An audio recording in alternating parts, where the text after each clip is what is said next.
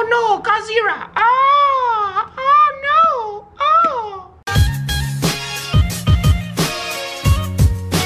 Everything about you.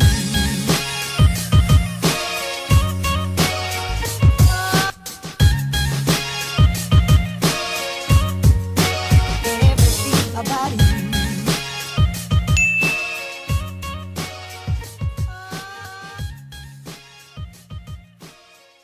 Hello you dirty potters, how are you today? Today we're going to move on to part 2 of our vases lesson. Now in the last video we learned how to make a plain old cylinder vase. There's nothing special about this vase, it's really just a very large cylinder, but it does still count as a vase. And going over this step is very important because learning how to make a very large cylinder is pretty much the foundation of making your very first vase. But today we're moving on to part 2 of the vase lesson, and that is teaching you guys how to make the shoulder of a vase. And you do have to remember, whenever we're talking about ceramic artwork, we usually talk about it in the form of the human body, right? Here's the foot, here's the waist, here's the shoulder, and here's the head. So today I'll be teaching you how to form this rounded shoulder part right here. Learning how to form this shoulder part is really necessary for making those really nice vases that we see everywhere. And it's actually fairly easy to make as long as you keep one main thing in mind whenever you're throwing your cylinder. And sometimes it'll naturally form by itself without even putting in that extra work. And today we're going to go over that one thing. First, let's throw our cylinder.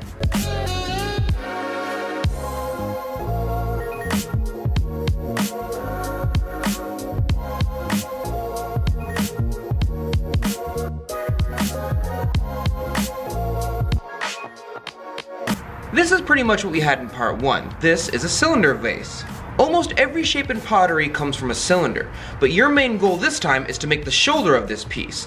And that means that the larger your cylinder is, the more difficult it is to make that shoulder.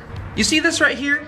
The body's kind of skinny, and you'll notice that the body's kind of skinny because this shoulder piece right here is just as wide as this cylinder is right here. The only difference is I clutched in this part here by collaring in, and I clutched in this part here also by collaring in. So the one main thing that you have to remember whenever you're making a vase with a shoulder like this is that you need to keep it collared in, because you're going to do one of either two things. You're either going to collar a piece in, just like this part right here, and it's automatically going to make its own shoulder, or number 2, you're going to have to take the cylinder and pop a certain part of that cylinder out, that being the shoulder piece. But either way you look at it, you're going to have to keep one part of the vessel smaller than another part of the vessel, and that's why you need to keep certain parts collared in.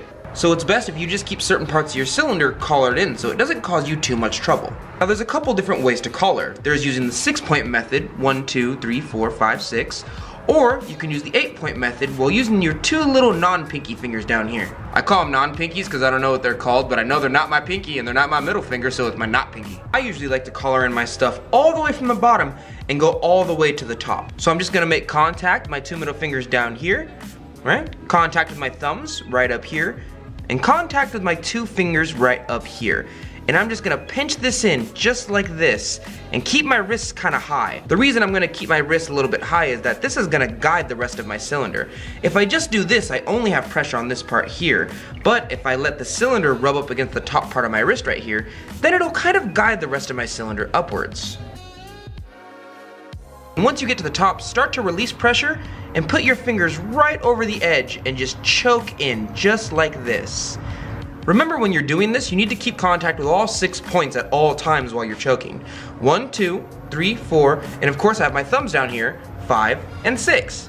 I say this because there are a couple different forms to actually collaring in your vessel, and this is but one of them. But the one thing that I don't want you to do is to try not to force the clay to your will.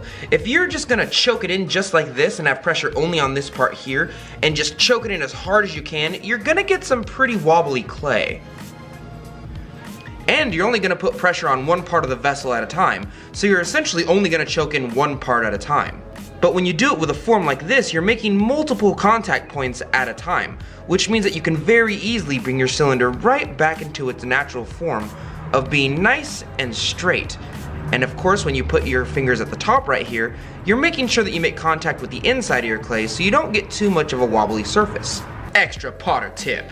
If you find it difficult to keep form while you're throwing and keep your wrists up like this, or it hurts at all, you can pretty much get the same effect by choking in like this, of course using the 6 points that I taught you, 1, 2, 3, 4, 5, 6. But instead of using your wrist to guide it, you can always tip your fingers upside down and use your fingers to guide it just like this, while still making contact with these 2 points here, these 2 points here, and these 2 points here. The only difference is that you're using your pointer fingers to guide instead of your wrists. So you can always choke just like this if you find the first way uncomfortable.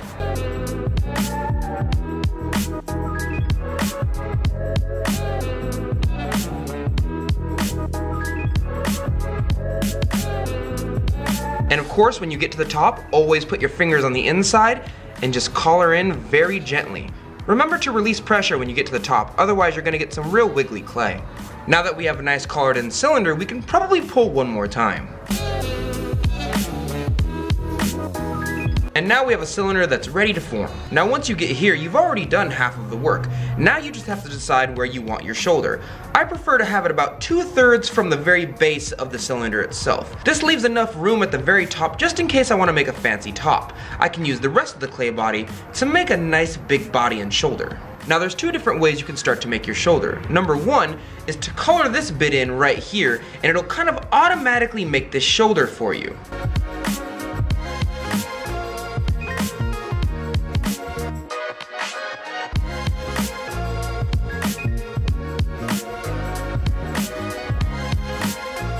You see, you have a little round shoulder here.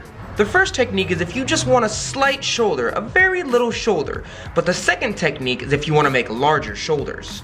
Do you guys remember when we went over bowls and how we made a bowl? We pretty much put our hands on the inside of the clay with a nice wet hand, and we just pushed the cylinder outwards, and sooner or later it made this kind of bulbous shape. Well, if you think about it, this bulbous shape here is the same exact shape that a bowl would be in if it was upside down.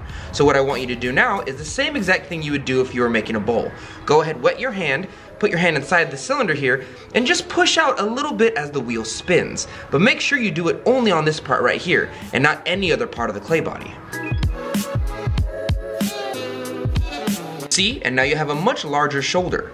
And just like with a bowl, you can always get your metal rib and create that self-supporting curvature, and just go ahead and straighten that up a little bit. This will make your shoulder look a little bit more clean. And while you're using your metal rib, you can always use the edges of your metal ribs right here and push down just like this to make a really jagged shoulder, something that really has definition to it, just like this.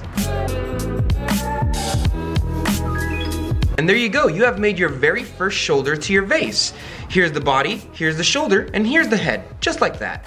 And if you want to make it look a little bit more elegant, you can always take the very top portion right here and collar it back in again. It's most likely widened out from you sticking your hand inside and making this shoulder right here. So if you want to make it look a little bit fancier, you can just choke this part in right here, just like this. You see, now you have a fancy vase. Once I'm done with everything, I personally like to give this top portion one more pull. I don't really have to pull the rest of this body. I've already done everything I want to do to it. Just the head of the piece can stand to be a little bit longer, and it looks a little bit nicer with vases. And there you go. Now you have a nice long neck that goes pretty well with the form. Well, thank you, Dirty Potters, for joining me today. I really hope this helps some of you guys create those nice shoulders for your vases. This is the next step in the progression of vases. After you make your cylinder, you should learn how to make those nice, good curvatures out of those cylinders. And the shoulder of a piece is one of those main focuses whenever we make vases. And once you have your cylinder down, it really just comes down to choking certain parts of that cylinder. When you really think about it, this was the cylinder, this is a popped out version of that cylinder, just like the bowls we made before, and this is just a choked in version of that. And as long as you can pop out and choke in certain parts of your cylinder, it's easy peasy. Easy peasy, lemon difficult. Well, thank you, Dirty Potters, for joining me today. I really hope this helps some of you guys out make those nice shoulders for your vases. If you'd like to see any of my artwork, the links are always down below for your beautiful Potter eyes to see. And I will see you, Dirty Potters, next week.